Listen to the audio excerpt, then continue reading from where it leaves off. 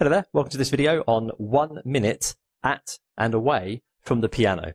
I'm going to give you 6 ideas which you can do away from the piano and at the piano, which last no more than 1 minute, so you don't have an excuse not to do them.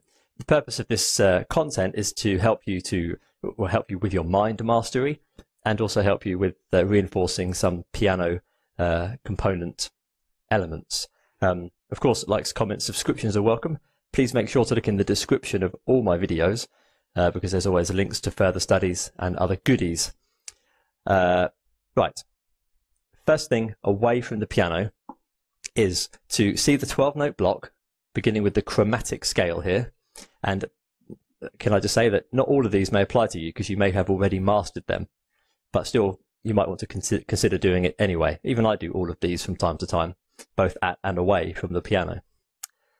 So the 12-note block is C to B. That's all the notes we have available. And what you're going to do is, as you're walking around, you're going to name the notes. So I'm going to close my eyes and I'm going to just name the notes and their enharmonic equivalents, which means the same note being a sharp or a flat, depending where you're coming from. And I'm going to do that from a random place, but this is only going to be for 1 minute.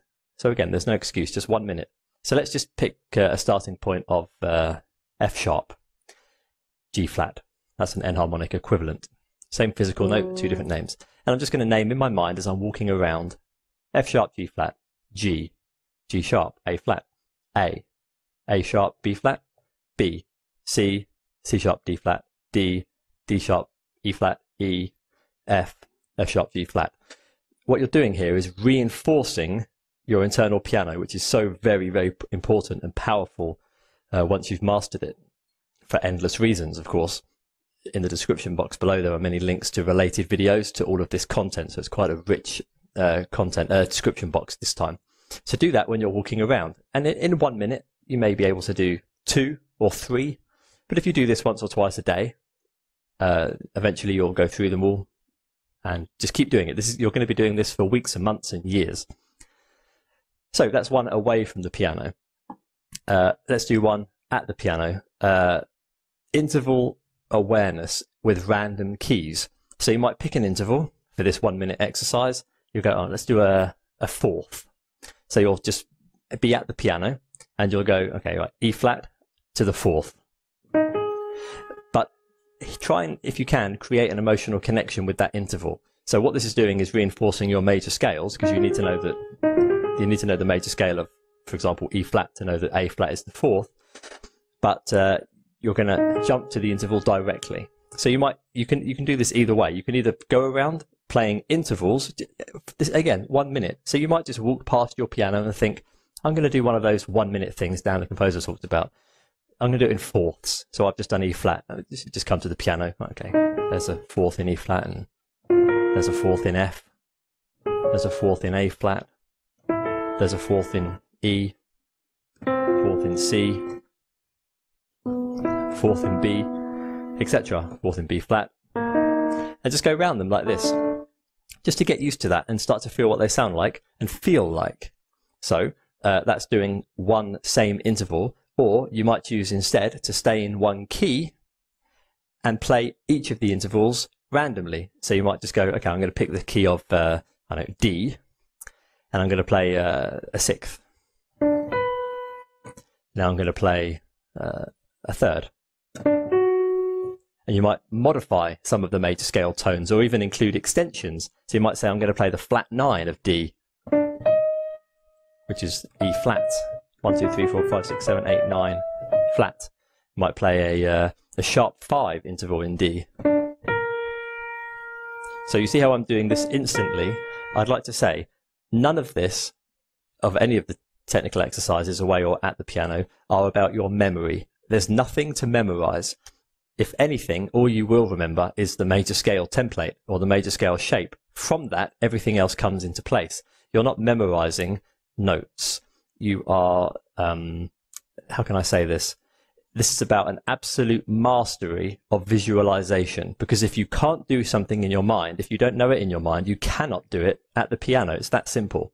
So please consider this content at and away from the piano as a way to, especially away from the piano, as a way to really, really fine-tune your mind in terms of feeling, internal piano, and all the other philosophies I talk about on the channel.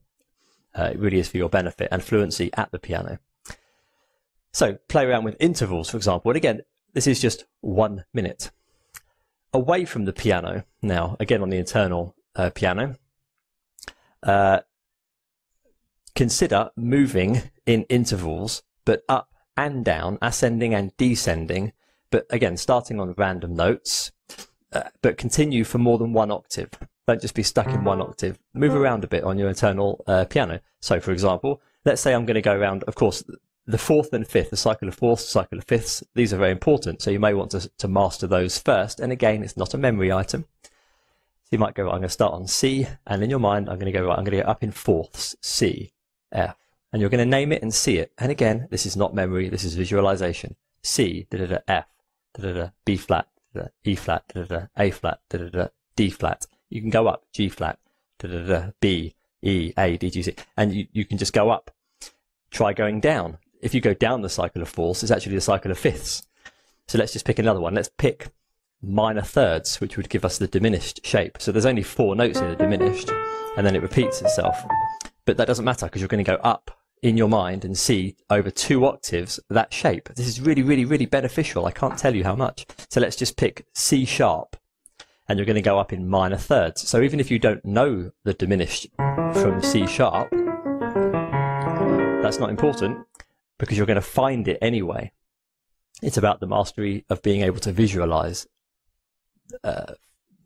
not memorizing. So C sharp, my eyes are closed here. C sharp is where we're going to start, or D flat. And then a minor would be E, and we're going to go up to G, which is a minor. And then from G you can go to B flat, and then B flat goes back to D flat. That's why there's only 4 notes until it repeats on the minor third interval. But you're going to keep doing that. So again, D flat, E, G, B flat. Again, you're really reinforcing the internal piano shape. Let's do another one. Let's do 6ths from F. So you're going to see it in your mind.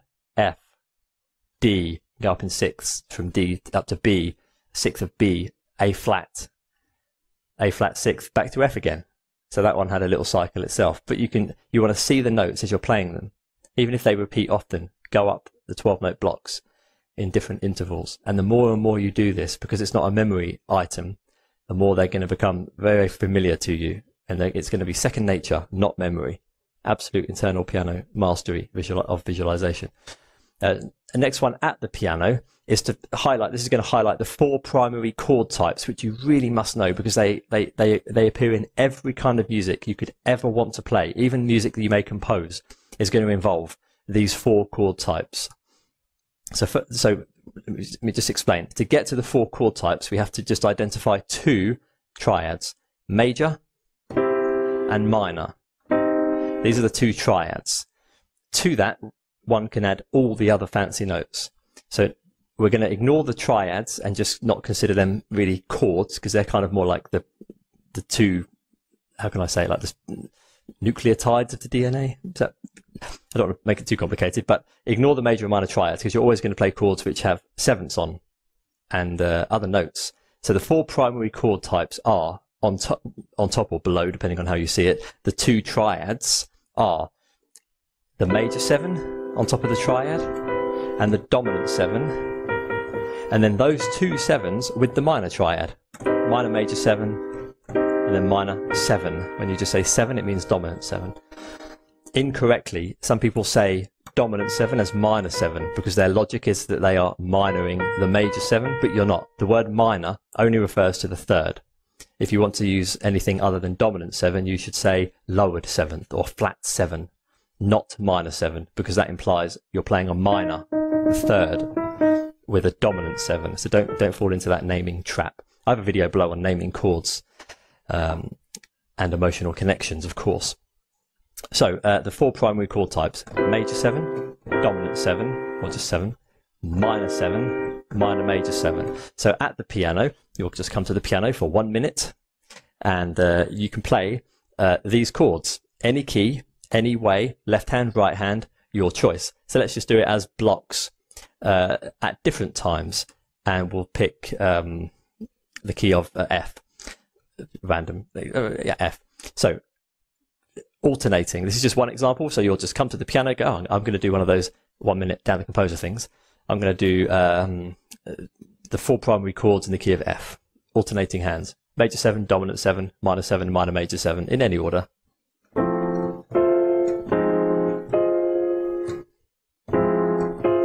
I forgot what ones I did. Like that. So major 7, dominant 7, minor 7 to give it some structure, minor major 7. You just do that. Then might do that in another key. B. Major. I come down here. Major 7, dominant 7, minor 7, minor major 7 in the key of B, and maybe one more key of G. G major 7, G dominant 7, G minor 7, G minor major 7. Maybe one more for the minute. Do it in the key of A major 7, A dominant 7, A minor 7, A minor major 7. 1 minute, that's it, and then you leave the piano.